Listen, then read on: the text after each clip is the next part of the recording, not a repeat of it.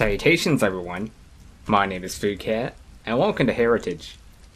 So this is the second horror game I have ever played in my life. First one was Slender Man and then this came in, so this is a pretty old game. It came around the time that Slender Man was released, so we'll see if this is just as blood-curdling as it was back in the day.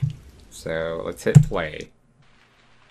Why is that we always yearn childhood memories when we lost someone? Why those memories become painful nightmares when we lost someone? That is how I'm feeling. Yearning those beautiful moments lived in her house. A woman so wise. Wisdom that is only kept in my memory after she passed away 3 days ago.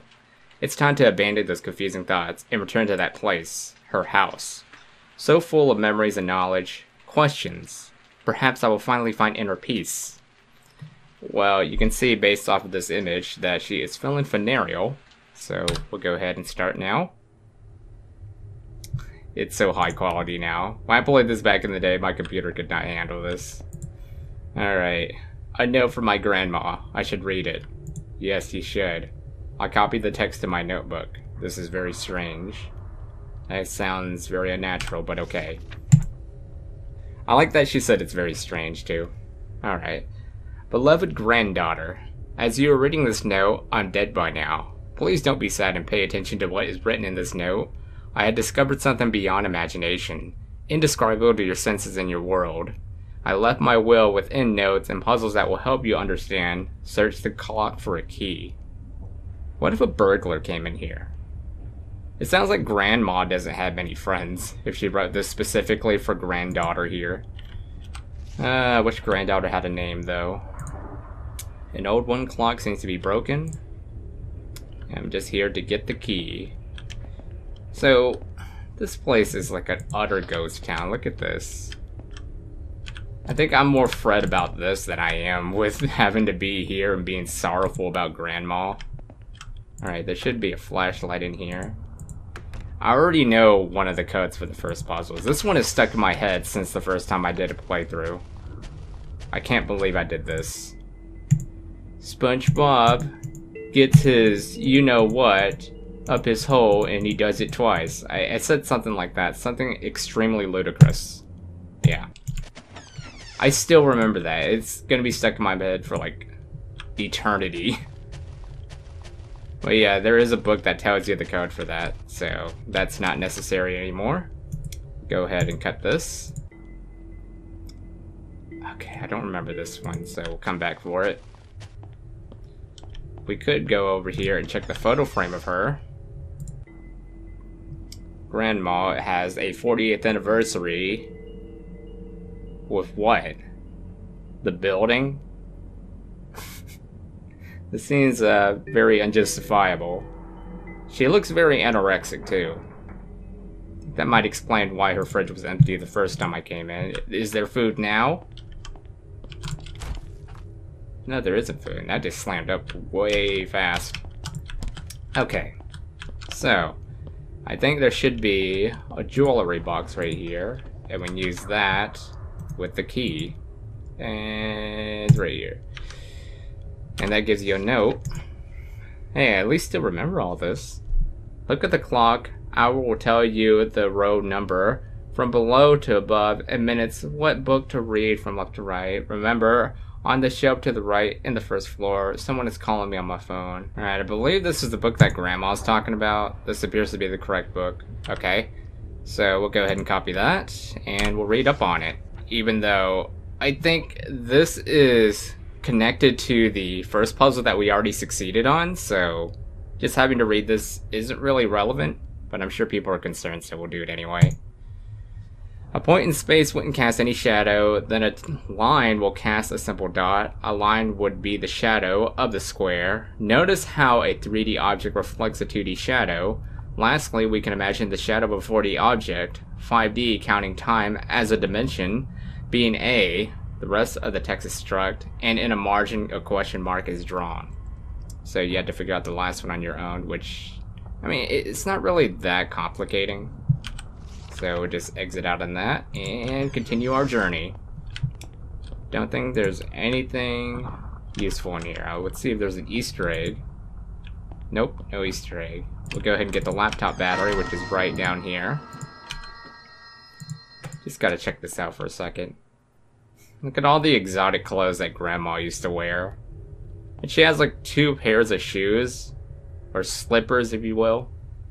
And boots. Well, Grandma is not wasting time with that wealth. We'll break this open. Not the most logical way to break bricks, but okay. Dimension link. In the 5th dimension, time is perceived the way that is the 4th dimension. That discards the possibility of entities can be reflected in the future, but it is right to think that they can see our past as reflections, although there is no way they can enter in them, just in our present. Also, there's no doubt they could see through objects, or in other words, they can see each side from an object without even rotating it. The only thing they need to come is concentrate energy so they can visualize a point in space-time and reflect themselves.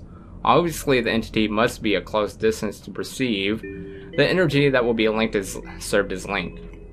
This will help understand better.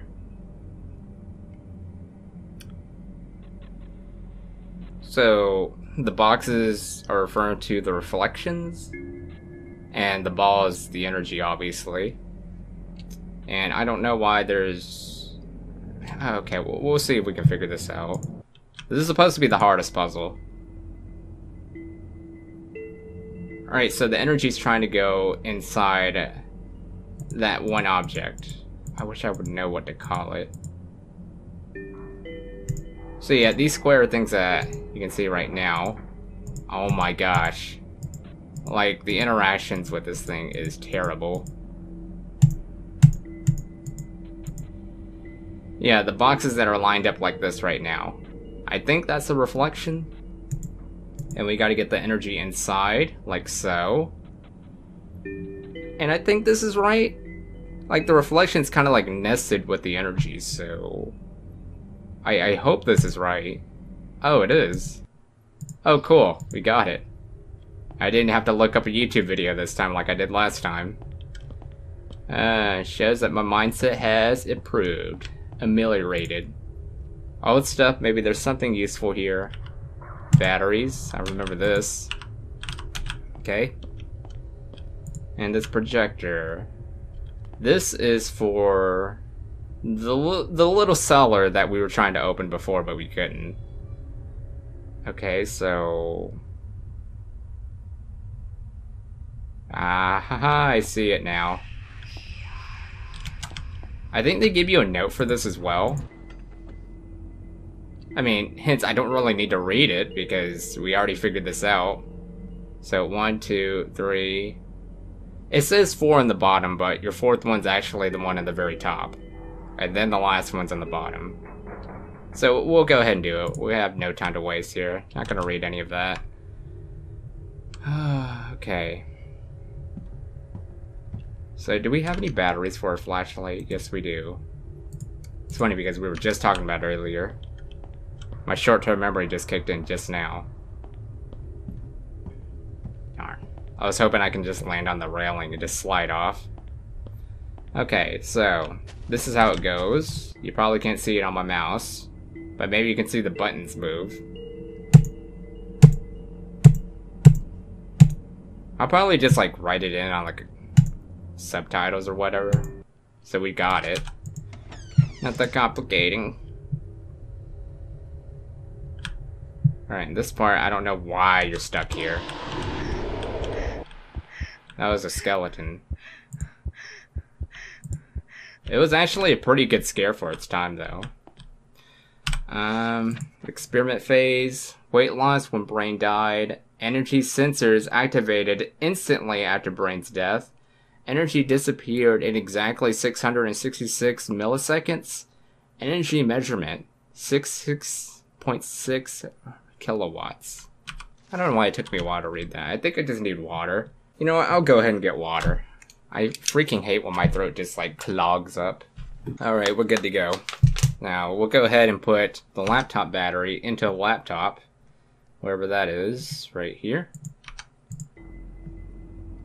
2 digits, last anniversary together. 2 digits, iron number, fee. Okay, what was fee again? Oh, it has it circled. That's convenient. So it's 26. So 48, 26. We'll go ahead and punch that in. 26. Oh, it's try. I don't know why there's a check mark there. It's clear now. Comparing the results from the university laboratory, there's no doubt. I have proof. I sent the video and the audio file. I hope to receive an answer soon. I have made contact with my husband entity, or part of him. I actually have discovered the fifth dimension and solved lots of questions. Ghosts? Nah. It's just a reflection or part of an entire entity.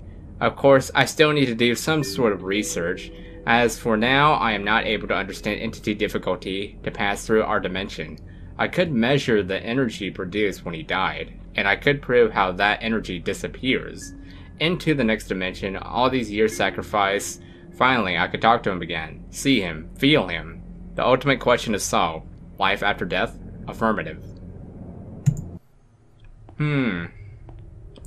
So it sounds like she self-ameliorated. I don't think she died of old age. You know what? Maybe she died of hunger. Is that a ghost? I missed it. Okay, I think at this time I could get the steel ball. Oh. That happened early. Use flashlight. Yeah, there we go. Okay, so we got the second steel ball. And if I can recall, the third steel ball just randomly pops there. I think it's because we got that scare. So we should be off and ready to go to end this game. Right down here, I think. Yeah, here we go. Wow, we've been doing a good job with this game. I expected really difficult puzzles out of this. Alright. Now we have to solve this thing. I'm not really sure how I did it last time. We just solved it, okay. Makes no sense, but whatever flows with me. Let's open it, please. So we got an old key, which could open up this middle drawer. Heritage, some kind of legacy. Okay, before I do that, I'm gonna go ahead and be behind Grandma. I know she's gonna be an apparition and try to spook me here. Even though they're talking about not being apparitions. Now you know what I found. The link between our dimension and theirs is our mind. All notes and puzzles surely helped you understand, and now you are ready. This is the legacy I left for you. This is your opportunity to elevate to another level. As your grandfather did to me, I'll do to you. Look behind you. Well, Grandma, I think you need to look behind you. I'm gonna reverse the apparition to a human. What I love about these horror games, like back in the day, is that all the enemies are just completely oblivious. I know it kind of purges the dread that comes out of this, but, you know, I just need my giggles. So, I hope y'all enjoyed this playthrough of Heritage. Here are the credits of everyone that worked on this game. Doesn't seem like a lot, so I don't know why the typeface is like so small. Maybe because this is meant to be like in a lower resolution. But since I have like a higher end computer, it's not going to be that case. But special thanks to me, thanks. See, I've been Easter egged once in this game. I mean, I could mod this too, it's a Unity game. Even to this day, it doesn't seem very mournful. You're just like reading it up. I think they should add some cutscenes to make it more cathartic. Because, I don't know, just reading it up the way it is now, bad grammar and all that, it just seems like a frou-for-all, but, you know, maybe not for the granddaughter. The puzzles were decently difficult, though. I wish we had more of these sort of puzzles in recent horror games, but most horror games kind of rely on those cheap jump scares that we don't like. So, it was nice to happen to revisit this. So, my battery's about to die, so I'll see you guys in the next video. Stay awesome, kitty saviors.